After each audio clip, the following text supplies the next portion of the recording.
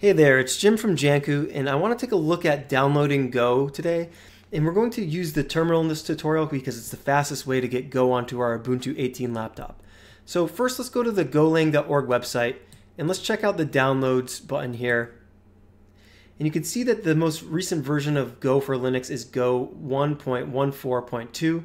So I can right-click on this, and I can copy the link location here. And then let's flip over to our terminal. And first I'm going to cd or change directories into our downloads folder because our downloads folder should be empty. And then I'm going to do a wget on that URL. So once that's complete, if I list the files in this folder again, you'll see that we have this Go 114 tarball. So it's a tarred and gzip file, which is basically compressed. So we can unpack that file by running a tar, and we'll pass some flags. We'll extract, unzip, pass a verbose file output and run it on that file here. Press enter. And if we list the files again, now we have a Go folder here. And inside that Go folder, if we were to look in there, you'll see there are a bunch of files and folders, one of which is bin. And inside the bin folder, if you take a look, there is a Go binary. And this is the actual thing that executes Go. So we could actually just run this code right here by running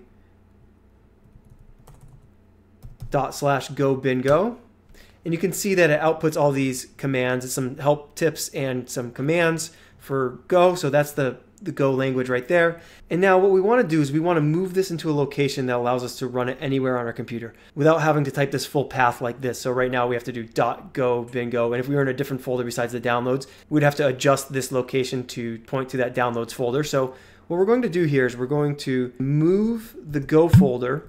We're going to move it to a location that's user local. Now this folder requires elevated permission, so we're going to have to run this as a super user, so pass sudo in front of that command and press enter. And now if you were to list the files in user local, you should see that Go belongs in there now. So for some of you, that might be all you need to do. So if you were to type Go, you might get something like this.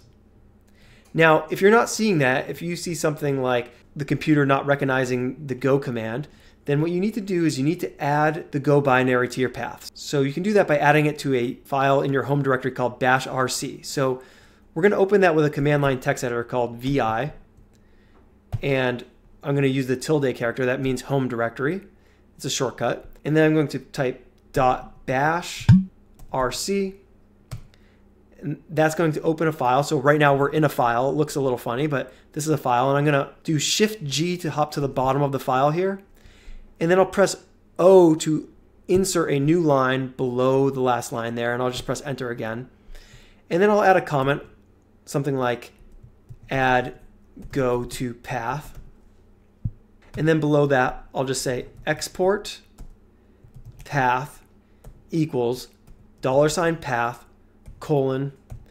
user local Go bin. And then I can do a Control-C to get out of insert mode.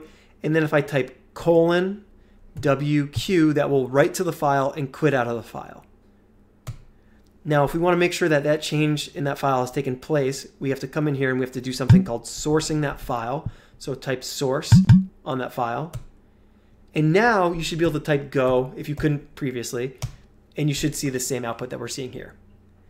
If you wanted to check where your Go is installed to, you could type which Go, and that shows the location that we installed it to previously. We moved this to the user local Go bin. And if you want to know the version of Go you're on, just type Go version, and that'll let you know that you're currently on 1.14.2. That should be all you need to get started with Go. You don't really need to set your Go path or your Go route anymore with the new Go modules that we're using with the newer versions of Go. Stay tuned to our channel for some Go tutorials coming up very shortly. Thanks for watching this, and take care.